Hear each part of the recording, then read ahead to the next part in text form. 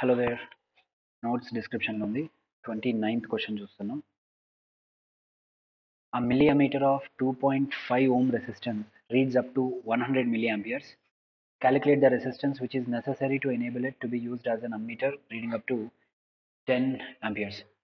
Okay, మనం last టైమే చెప్పుకున్నాం పిఎంఎంసి మూమెంట్లో ఆంపియరేజ్ range 0 to 100 milli amperes and voltage range 0 to 50 milli volts మాత్రమే. ఇంతకంటే ఎక్కువ కరెంట్ ఉన్నా, ఇంతకంటే ఎక్కువ వోల్టేజ్ ఉన్నా ఇది అమ్మీటర్ లాగా పనిచేయలేదు, ఇది వోల్ట్ మీటర్ లాగా పనిచేయలేదు, అంటే కాలిపోతుంది.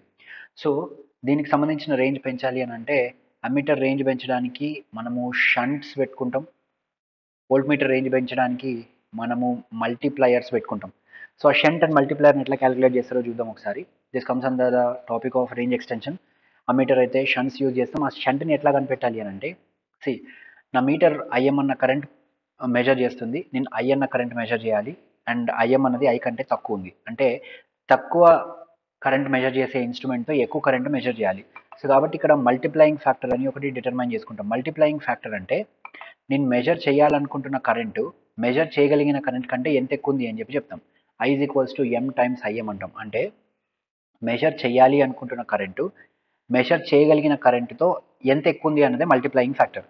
సో ఆ మల్టిప్లయింగ్ ఫ్యాక్టర్ని యూజ్ చేసుకొని ఈ షంట్ రెసిస్టెన్స్ని పెట్టుకోవాలి మనం.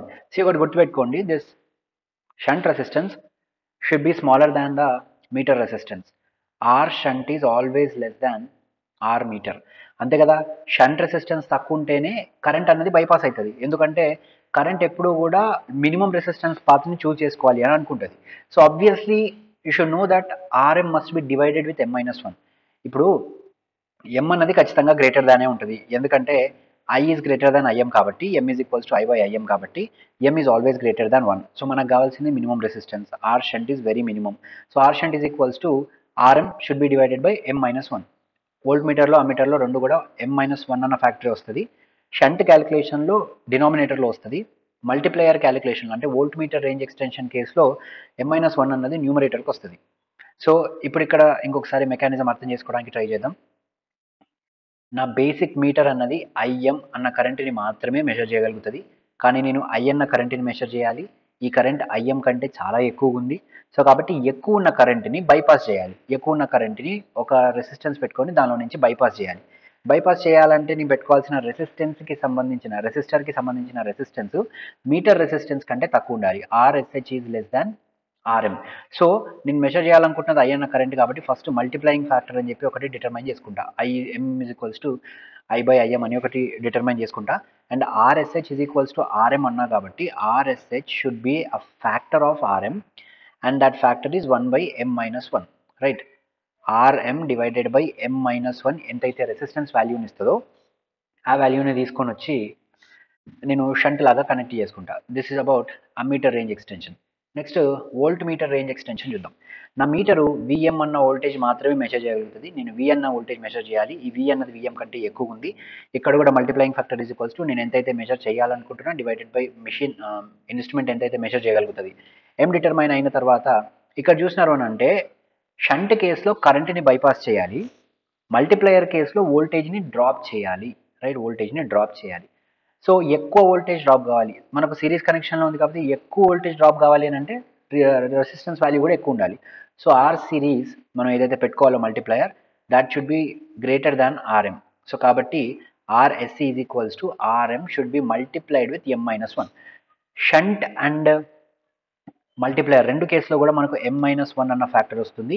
షంట్లో అయితే డివైడ్ చేస్తాం, మల్టిప్లయర్లో అయితే మల్టిప్లై చేస్తాం. రైట్, సో ఇప్పుడు ప్రజెంట్ ఇచ్చిన క్వశ్చన్ అమ్మీటర్ గురించి కాబట్టి multiplying factor is equals to నేను 10 ఆంపియర్స్ని మెజర్ చేయాలి. నా నా ఇన్స్ట్రుమెంట్ 100 మిల్లీ ఆంపియర్స్ని మాత్రమే మెజర్ చేయగలుగుతుంది. సో కాబట్టి నా మల్టిప్లయింగ్ ఫ్యాక్టర్ 100 వచ్చింది.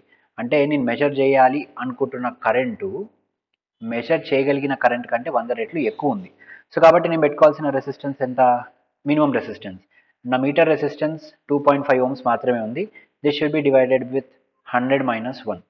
సో ఇట్లాంటి టైప్ ఆఫ్ క్వశ్చన్స్ వచ్చినప్పుడు 2.5 డివైడెడ్ బై 99 చేసిర్రు అనుకోండి, టైం అంతా వేస్ట్ అయిపోతుంది.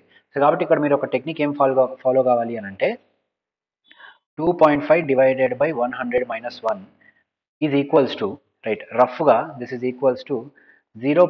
ఇక్కడ 1 లేదు 100 ఉంది అనుకోండి, 0.025 రైట్ 025. దీనికి దగ్గరగా ఏదైనా వాల్యూ ఉందో లేదో చూసుకోండి. ఆప్షన్ ఏలో కూడా 0.025 ఉంది, ఆప్షన్ బిలో కూడా 0.025 ఉంది. మిగతా రెండు కేసులు ఏదో 97 అని ఇచ్చినట్టు మనకి ఇది అవసరం లేదు. ఇది కన్ఫ్యూజ్ చేయడానికి ఇచ్చిండు వీడు. M-1ని మల్టిప్లై చేసిండు వోల్ట్ మీటర్కి సంబంధించిన రెసిస్టెన్స్ని ఫైండ్ అవుట్ చేసి మనల్ని కన్ఫ్యూజ్ చేయాలనుకుంటాడు. మనకు ఫార్ములా తెలుసు కాబట్టి మనం ఏం కన్ఫ్యూజ్ కాం. సో 0.025 అన్నది ఫస్ట్ అండ్ సెకండ్ ఆప్షన్ రెంట్లో ఉంది. మరి తిరకాసు ఎక్కడ ఉంది అని అంటే ఒక దగ్గర సిరీస్ అన్నాడు, ఒక దగ్గర ప్యారలల్ అన్నాడు. గుర్తుపెట్టుకోండి, షంట్ రెసిస్టెన్స్ క్యాలిక్యులేట్ చేస్తున్నాం. షంట్ అంటే ఏంటి? Parallel. So option B is the right answer. 0.02525 Ohm's అన్న రెసిస్టెన్స్ని మన మీటర్కి ప్యారలల్గా కనెక్ట్ చేస్తే మన మీటర్కి సంబంధించిన రేంజ్ అన్నది ఎక్స్టెండ్ అవుతుంది కొత్త వాల్యూకి. Right. So this video here. Next వీడియోలో 30th క్వశ్చన్ చూద్దాం.